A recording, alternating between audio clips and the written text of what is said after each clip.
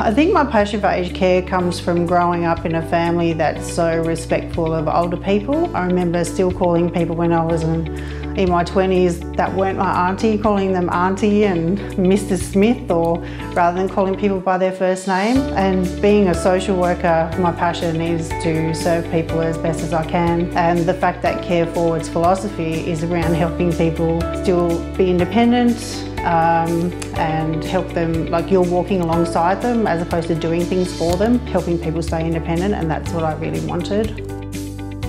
I see Care Forward being one of the top agencies that work in this field. They employ staff that fit the other staff in the organisation, not necessarily what's always on paper, which I think is a real asset to them. Are always asking staff how they can do better.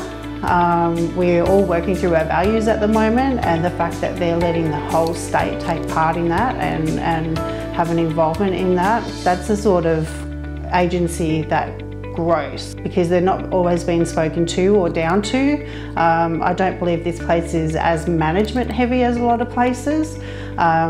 So it really is everybody working together for the betterment of the organisation and the community that they serve, which is great.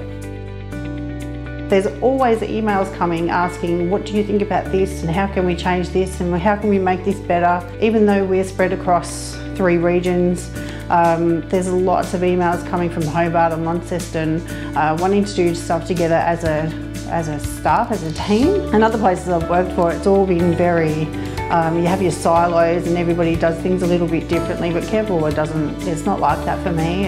Everybody really wants to get to know everybody, even though Hobart's like 3 hours away, all the way I drive. That's what I like compared to other places that I've worked. You're included in the decision making.